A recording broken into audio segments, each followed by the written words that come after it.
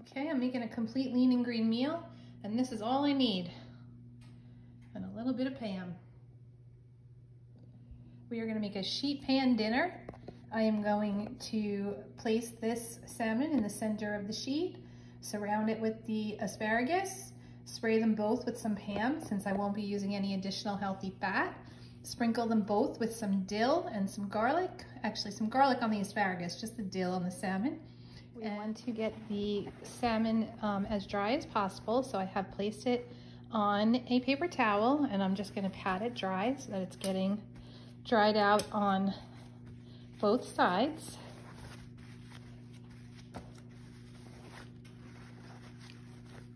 And we are going to place this into the center of our baking sheet. I've lined it with some parchment paper. Helps with the mess. Now I weighed this out as a raw portion when I was sealing everything up, so this should come out to be the perfect 5-ounce size after it cooks down. And now we're gonna put the asparagus around. Stored the asparagus in the fridge in a cup of water with a plastic bag over it. That helps it last longer and keeps it from getting slimy.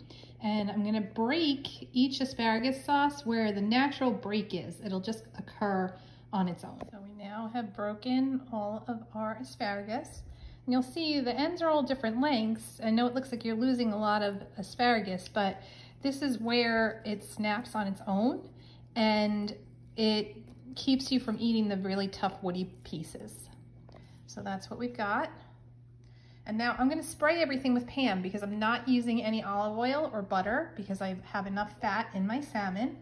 So I'm gonna just spray it all with a little Pam so it roasts, and sprinkle it with our dill. So we're just gonna do a couple of quick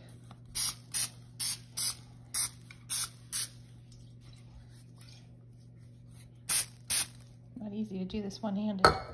And just kind of toss that around with the Pam.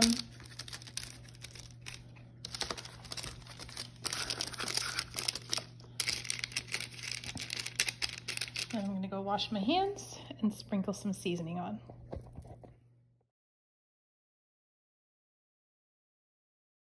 All right, so there it is. 25 minutes, 425, full lean and green meal, one pan. Can't wait to eat this. Bye.